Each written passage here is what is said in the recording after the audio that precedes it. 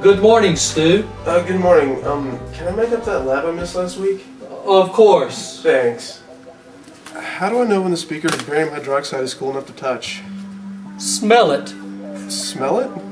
Smell it. Smell it? Smell it. Smell it? Smell it. Smell it? Smell it.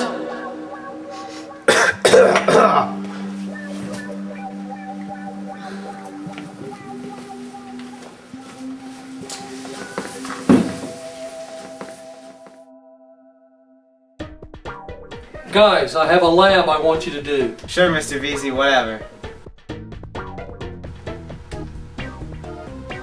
Did you just say something? No. I just don't want to do this lab. Yeah, me neither. Let's just get this over with.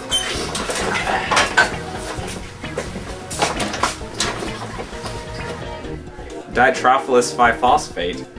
Barium hydroxide. Do we even have this stuff? Check the acid room. Put on your goggles and lab coats first. Why are you talking like that, man? Like what? Kinda hissy, Like what? like you're a ghost. No, I didn't. Whatever. We should probably put on goggles so that in case of accident you don't lose your vision. And lab coats protect our ever-precious clothing. You never know what might happen. Where do we even begin looking? I don't think any of this stuff is where it should be. We could always put it back in order. How do we do that? Use the MSDS. Joe, did you say something? No. Well, someone said to use the MSDS. It's actually a pretty good idea. First, we just find the name of the chemical we're looking for. It's all alphabetical, like barium hydroxide. See? Here it tells us what section it goes under. Plus it helps you know what chemicals shouldn't be mixed together. That should do it. Great! Grab the barium hydroxide and let's go. Okay, so what we need to do is we need to create an 80% barium hydroxide solution in water.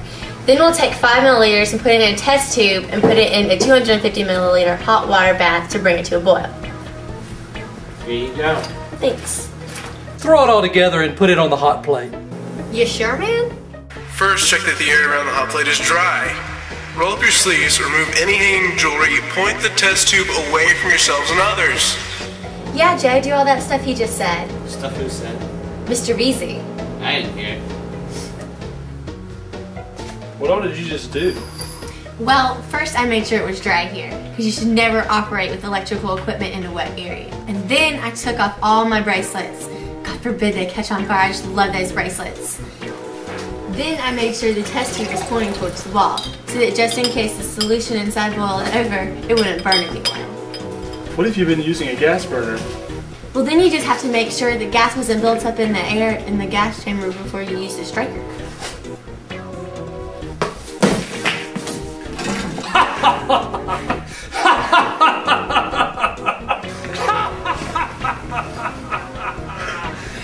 Spill all the hydrochloric acid. Don't worry, we'll just clean it up with some sodium hydroxide. Why sodium hydroxide? Because you spilled an acid, you always clean up an acid by neutralizing it with a base. If you spilled a base, then you use an acid to neutralize it.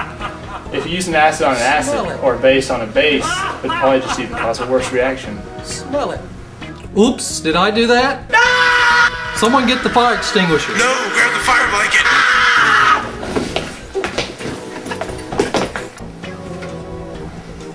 Use the blanket if a person catches fire, because the fire extinguisher could react with the chemical and worsen the burn. If it were a chemical fire at the lab station, then you would use the extinguisher. Okay, did I ask? Man, that fire sure made me thirsty.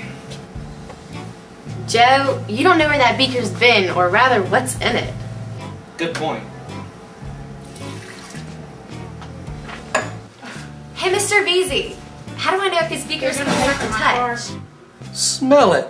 No, don't smell it. I don't smell it. Yeah, I didn't think so. If I smell it, it could cause nausea, or even worse, brain damage. Just do it like this. Put your palm up so you don't burn it. Good idea. She told